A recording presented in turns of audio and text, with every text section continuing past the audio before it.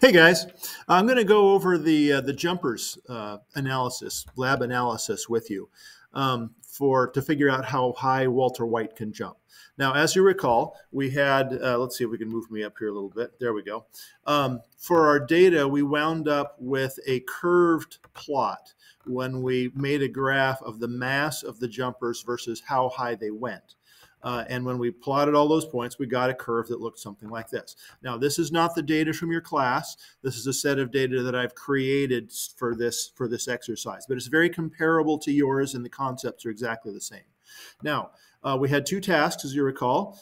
We need to figure out how high Princess Leia could jump, and she was pretty easy to figure out because she was within the data set. There were some jumpers that were heavier than her and others that were lighter, and that meant that we could just see where she fell in the data set and just read it right off. So Princess Leia was easy. It was just a matter of interpolating. Walter White is more difficult because he was significantly heavier than any of the other jumpers. And for this example here, I'm going to say that Walter White is weighing 45 grams. So we'll call him Walt Jr., which is far away from the end of our data set. And the problem is that we can't reliably extend the curve so that we can make a reasonable, realistic estimate of what he has. So when we plot this, we wind up with a best fit line that comes down like this. Now, I know your data was more scattered than this. That's fine. The point is that you got a best fit line that you could use for your predictions. And out here off the end, there's not a whole lot we can do. So what I said, what I introduced in class today was that we would be able to transform the data to turn this curved plot into something that is more straight and therefore more useful. So this is the data that I used for this. Again, this is stuff that I just kind of put together to for the purposes of this. Let's get this focused again. There we go. That's better. All right. And as you can see, for 3.5 grams, this is the mass in grams across the bottom. For 3.5 grams, we have 48 centimeters height. For 5, 33 centimeters, and so on down the line. That's where the plot comes through. So we're working on the assumption here that this looks sort of like an inverse relationship. An inverse relationship is where y is equal to 1 over x. And even if that isn't exactly the relationship, it's kind of like it. And if we transform our data to fit this, then we may wind up with a straighter curve,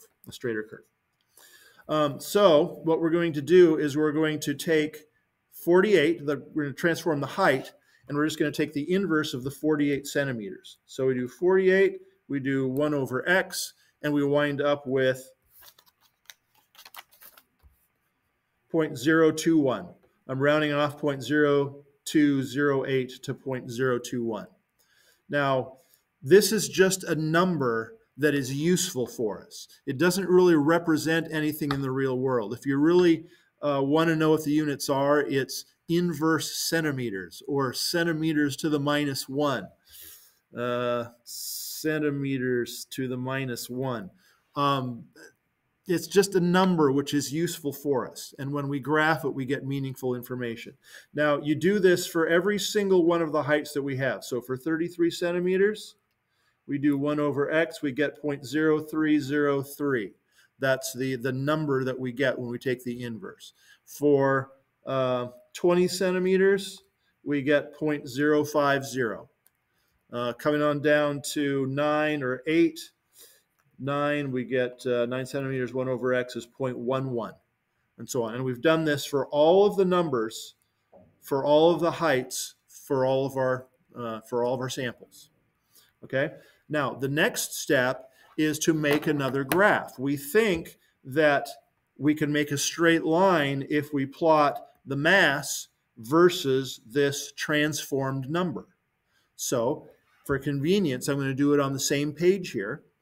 And we have to look at our range of numbers that we have to be able to deal with. And the largest one is 0.25, and it drops down to something close to 0 here. So I'm going to use the same mass scale, But for the heights, I'm going to put in another scale so it's convenient for me. So I'm going to make this right here 0.25 because that's the biggest number we have. And I'm putting this in the middle of the page so that there's room for Walter to fit on this line that we create. And I think that that will become self-evident when we move forward a little bit here. Okay, the smallest is 0.021, which is going to be way down here. Okay, so this is 0.25, this is 0.20, this is 0.10, and this is still 0. Okay. So let's do some plotting here. And when we have 3.5 grams, 3.5 grams, we have 0.021. So that is 0.021 right here. So this is like 0.02, 0.04, 0.06, 0.08, 0.10. That's how we do this. Some students get a little confused about how these numbers fall in, so it might be useful to look at this as 10, 20, 25, and this would be 2, 3, 5, 6, 10, 11, 12, and so on up. Okay, but this is where our convenient plot, our transformed data comes out. 5 is on 0.30. 7 is on 0.05. 10 is on 0.067, so 6, a little less than 7, so right there. And then we get up to 14 is right on 0.1. So 14 is right on 0.1. Happens to be the same as that one right there. That's a coincidence. Just happens. 16 grams goes to 0.11. So that is right here.